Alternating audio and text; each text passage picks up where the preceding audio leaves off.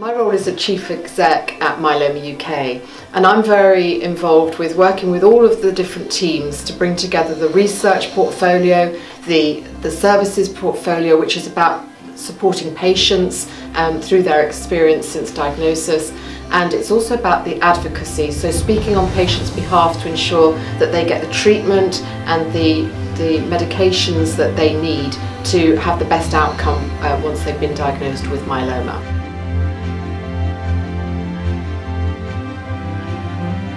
During Myeloma Awareness Week, what is absolutely crucial is that we get the word myeloma out there so people understand what it is. It is a blood cancer of the plasma cell in the bone marrow, and it's really important for people to know that, because if they don't know the word myeloma, then when people are diagnosed with it, they won't be able to help them because they won't know whether it's a melanoma, which is a skin cancer, or a blood cancer, and the treatments for different cancers are very different. So it's important people understand what a myeloma is.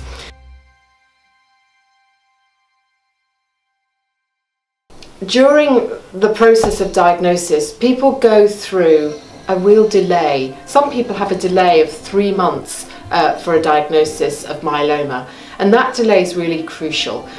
So increased awareness of the word myeloma and the symptoms that go hand in hand with myeloma are important to get out there.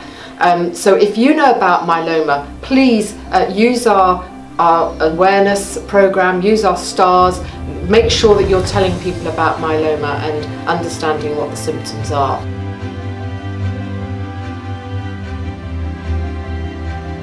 So there are about 17,500 people in the UK who've got myeloma. So it's a significant amount of people. So it's really important that we use this special week to raise awareness of myeloma and make sure that people get an earlier diagnosis, earlier treatment, and that we make sure at Myeloma UK we work together to ensure they get the drugs that they need.